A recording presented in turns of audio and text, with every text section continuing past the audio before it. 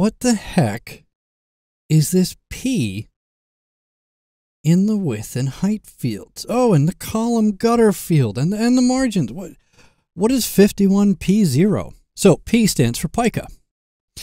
Pica is a measurement system. It goes back a long way. Any number before the P is the pica value, pica measurement. Anything after the P is in points, which is the subunit of pica.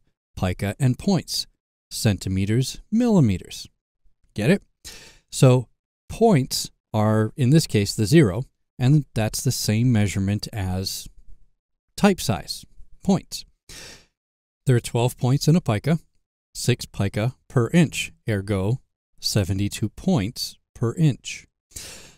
And that's all well and good if you're fine working in pica and points. If you are not, that's easily changeable. Let's cancel this.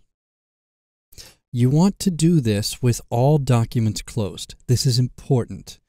You do not want any InDesign documents open if you want to change the measurement system away from pica globally for all of your new documents. If you change this setting with a document open, it only changes it for that one document. If you change it with all documents closed, it changes it for every new document you create. So go to Preferences. On the Mac, that's under the InDesign CC menu. On Windows, it's the bottom of the Edit menu near Keyboard Shortcuts and Menus. So go to Preferences, Units and Increments, and then here are the measurement system settings. Origin. Origin is where is the 0 point. Do you want it to be top left corner of a page, of the spread, of the spine, lined up on the spine between pages? That's what you choose there.